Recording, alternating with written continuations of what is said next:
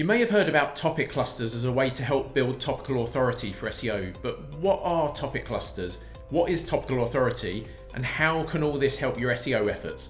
Let's find out. So first of all, what are topic clusters and why do they matter? Topic clusters are basically a way of creating content for your website in a structured and strategic way. And we'll look at how to set these up in a moment, but first of all, why does this even matter? And why do we do this? Well, we do this for two main reasons. The first, and a fairly obvious one, is from a user perspective. They give your audience the information they're looking for, and they save users having to ping from site to site to find the info they need and get their questions answered around a certain topic. The second benefit is from an SEO perspective, and that is that topic clusters can help strengthen topical authority. And topical authority, put simply, is a sign of credibility.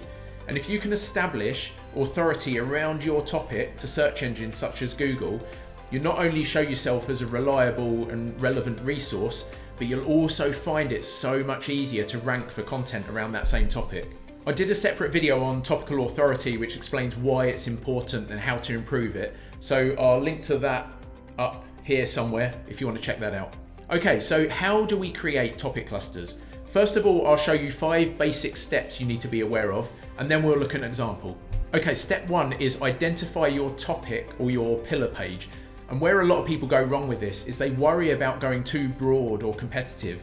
They say things like, oh, I don't want to go after that topic, it's far too competitive, I'm never going to rank for that. But that's kind of missing the point of topic clusters. The point isn't to rank for the main keywords around that pillar page or your topic. The point is to establish topical authority around this subject. So don't worry about going too broad, don't worry about going too competitive. You just want to be building out that content around your topic so that you can start to rank these cluster pages and start to rank easier for content around your topic. Don't worry about how broad the topic or how competitive the topic is initially. Step 2 is identify your subtopics, and this is where keyword research comes in. So you might want to do keyword research around your topic and look at things like related keywords, look at questions, what questions are people asking. So you might want to look at things like people also ask data from Google. You might want to look at popular keywords, so you filter by those. And some common things that might come up within your cluster are things like, what is X, whatever the topic is. Examples of X, X tips and ideas, how to do or use X, what are the benefits of X, how to use X for maybe a thing or an activity or a person, and that person might be a certain gender or a work type or a hobby type, for example. Step 3 is create high quality content. And there's 2 types of content we need to think about here. There's pillar pages and there's cluster pages. Now, 2 common forms of content you will see with pillar pages are shorter form and longer form. And with shorter form, you tend to find it's not quite as extensive a piece of content, and then it has small areas of content which explain the cluster pages briefly and then link off to the cluster pages. So for example, here we have a piece of content around topic clusters. There's a subheading about the benefits of topic clusters. It's briefly describing that, but not thoroughly, and then it's linking off to a much more in-depth piece about the benefits of topic clusters.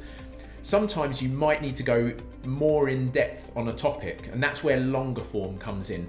So the same kind of concept, you're still going to have contextual links linking off to cluster pages, but you'll find that the pillar page is much more in-depth and longer form content. And I'll show you a good example of this shorter form format in a moment. And then for cluster pages, it's all about quality, quality, quality.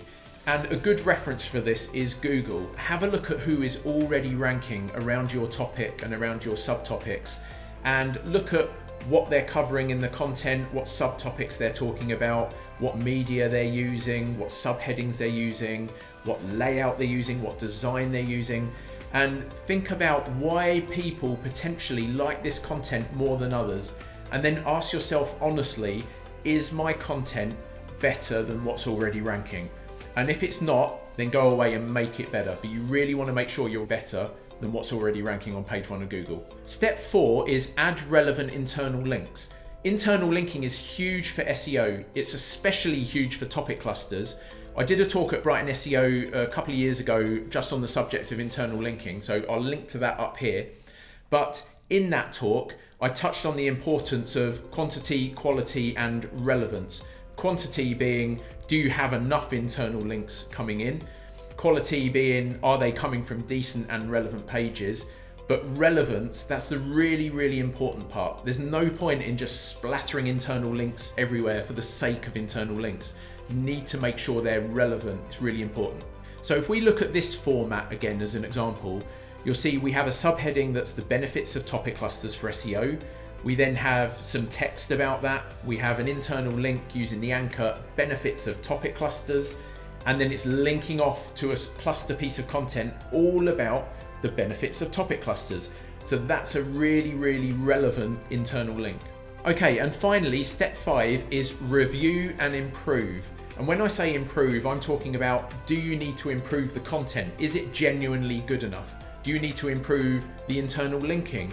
Do you need more content? Maybe you built a topic cluster with 5 cluster pages, but it's nowhere near enough to cover that topic. So you need to branch out and gradually build out more content.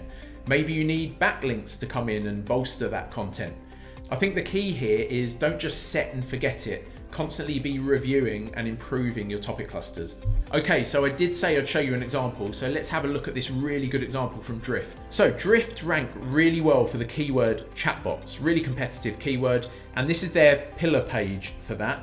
And this layout may look familiar. It's that short form kind of layout. So they have some content about chatbots with some subheadings and brief content, and they have a submenu on the left-hand side linking to their cluster pages.